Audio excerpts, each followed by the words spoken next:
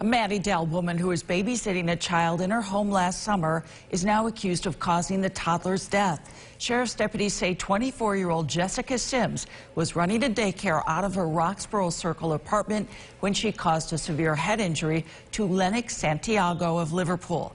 He was just 23 months old. Sims called 911 on July 17th to report the toddler had fallen out of a chair and struck his head. 2 days later, the little boy died. After a lengthy investigation, detectives say Sims recklessly caused the child's death by striking his head on a table inside of her apartment. She's charged with manslaughter and will be back in court on Wednesday.